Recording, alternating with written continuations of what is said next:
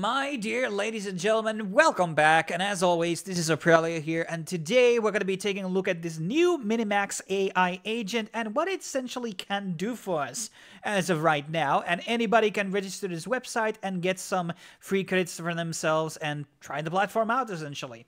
But for starters, let's actually look into what other people have created out with the Minimax AI agent. So it's very useful for many different things, like creating power slides, presentations, collecting data from websites or from stock markets. It can do multitude of different things. Some of these things are going to be a lot more niche and tailored towards a very specific audience who might be, maybe these types of slides are kind of for people who are doing business presentations at work, or maybe, they're doing some type of presentation at school. So these can be very, very useful for stuff like that. And as I said, there are many things that people have created. There's also like fan websites and some type of maybe somebody does a fan page for a certain type of anime, or I don't know, an artist. It can do multitude of different things and collect data on many different languages, and obviously publish the actual platforms on different languages as well. So this is, Neon Genesis Evangelion website. And then there was also platform about blog posts. I mean, these interfaces and layouts are not too shabby in my opinion. Then there was another presentation it can basically do.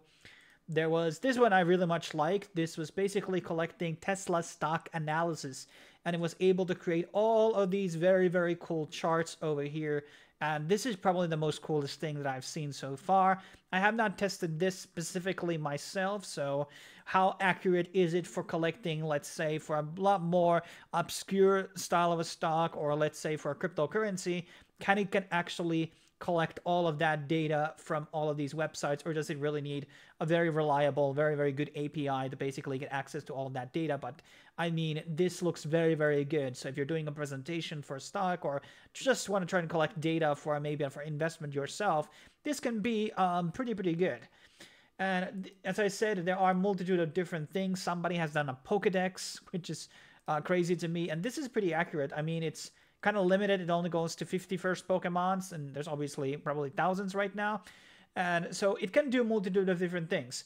And I also did a couple of my own prompts, and I was able to do like 3, 4 with the free plan. And basically what I asked it to do is, hey, look at my website and do a SEO analysis on it. And it basically went through my website and did a lot of scanning, like telling me like, okay, there's a lot of missing meta descriptions, social meta tags, poor header hierarchy, no structured data, poor load speed, it's all types of things. And I'm just like really impressed. It doesn't give me like super detailed page by page analysis over here, but it gives me a very good, rundown of my website. And now I can actually improve on certain things, over here regarding like, what could I do on this website to make it better on the search engine results? But obviously Google is changing so many things right now. I don't even know if websites are going to be a thing in 10 years, but we will see. But this is just one example of things, and you can see actually all the things that an agent was able to do, what it did in terms of scanning. And you don't need to even do like a very long prompt here. You just give the website and, hey, do SEO analysis. And then I asked it to do basically weather website, but this was not able to do a full thing as I ran out of credits. And well, this is probably a good segue to talk about the current pricing. So everybody gets 1,000 credits, and that I guess is around 4 different tasks. Obviously the tasks can be very different in terms of their cost given what you're asking it to do. So the basic plan is starting at $19 a month, and then we have the pro model, which is $70. And that is basically 15 tasks, peak hour priority, early access to beta features. And then there's obviously add-on packages, which you can buy as well. Now, I think it's kind of expensive, but in a way, like AI agents might be more valuable to businesses than something like Midjourney subscription, for example. So it's all relative. For me personally, which I will go into a second, what exactly I'm looking for in an AI agent is not a lot of the things that Minimax can currently offer. So, for example, I was like, hey, I want you to share my video into Facebook. And it can't do that right now because it doesn't have access to the APIs. It doesn't have access to any of the social media platform APIs that Facebook, Instagram, Twitter, LinkedIn. Because what I would really need an AI agent for is for promotion. Promoting my videos, promoting my articles. That's what I really desire. And yes, those exist. But you have to go around a bit more loops and hoops to actually get around with the Twitter API and get them actually promoting, get them posting.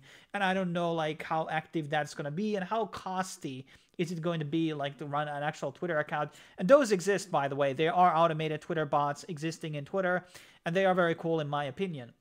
And it can also do other things like, this is another case where the the credits ran out, but I was like saying like, hey, create a website that talks about general AI content, but keep referring to the articles in my website. And that's basically what it's also able to do here in terms of things. So it can create you mock-up websites. I don't know if those are going to be hosted on the Minimax servers, like the URLs, like are those permanent? I'm not like completely sure.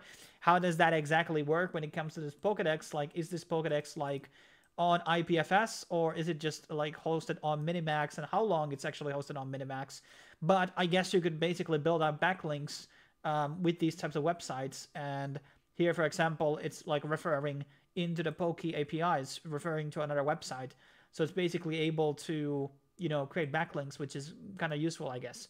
But all things considered, I haven't really honestly looked into pricing of other AI agents. So I'm not the guy who's basically able to tell you like, oh, this is affordable or this is cheap. So I'm not the very most educated person to answer this right now. I know that there are some AI agents that are actually free to use in crypto space. So it's a bit on the mix. Would I actually go buying stuff with this type of things? But I mean, in terms of like creating a very simple games or types of you know, like mock-up websites for something like that, it can be pretty impressive in my opinion. So in case you're looking for a look at this, it was basically able to do like this is not a kind of like a Flappy Bird, you know, mix. But you know, that's just a one possibility. So you have to be really creative with this one, and there's obviously some value to be derived from things like this. But thanks for watching, guys. Stay tuned for more reviews on the channel. In case you want to try out Minimax AI Agent, you can find the link down below in the description. Thanks for watching. I will be seeing you in the next video.